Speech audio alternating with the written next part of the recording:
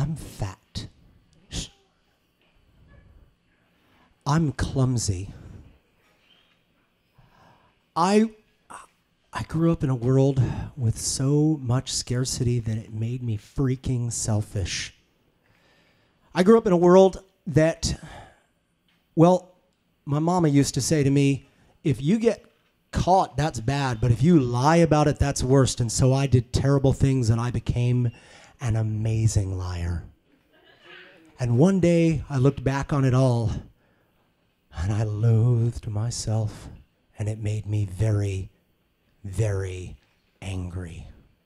I took my hat off tonight to talk about that for a second, because there are some things I want to say as an ambassador of all this, and there's some things I don't want to be wearing that when I say. I'm going to put it back on, then I'm going to tell you some things. All of those things used to be true. There was a point where I was so good at swallowing my anger with cheeseburgers that I was fat.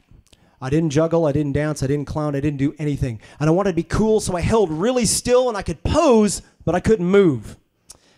And it made me clumsy. One day I got really sick of screaming mine, and I just let go of that.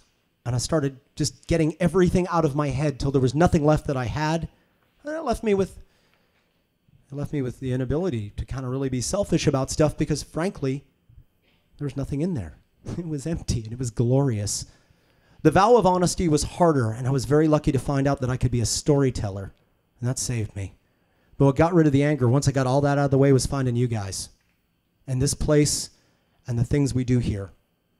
It gets preachy every now and then when you say something like that. But the truth of the matter is, the reason some of us grab onto this microphone and shout as hard as we can about the things we are is because I'm going to let you in on a secret. In the back of my head is still a voice that says, you're fat, you're clumsy, you're selfish, you're lying, and you're fooling no one but yourself. You know what? I cracked from listening to that voice. I did. I snapped one day, and I pushed as hard as I could against it till that crack became a gap, and that gap became this massive, massive space. And I filled it with so many damn tears that it became a river, and I'm proud to say I crossed over it. It's like my own personal Rubicon. I have gone too far, and I will not go back. As you are transforming, and I know so many people right now at this place in their lives, so many people are trying to be things, trying to become things. Not things that they're not, but things that they're working on. Some of us have had some successes already. Congratulations. You are amazing and proof we can do it. And some of you are struggling.